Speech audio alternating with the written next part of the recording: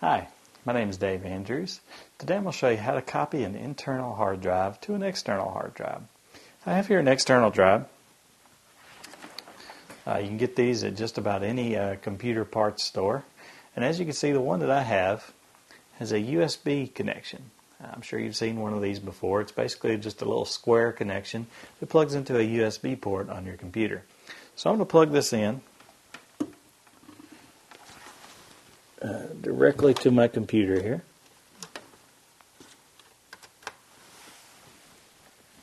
And my computer will then recognize that that drive has just been plugged in, and it will appear in the computer section. So if I click on the Start button, I go to Computer.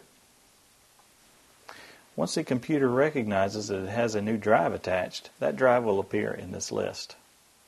So here's my removable disk.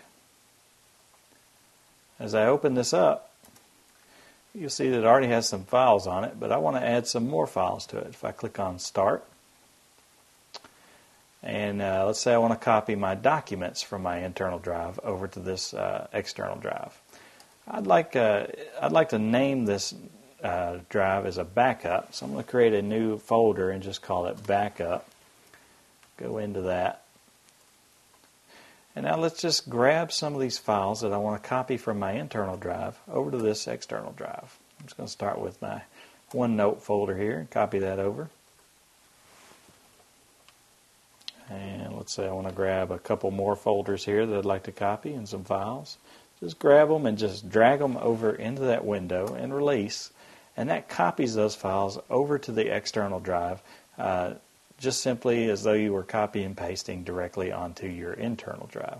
That's a good way to make a backup of your internal drive as well.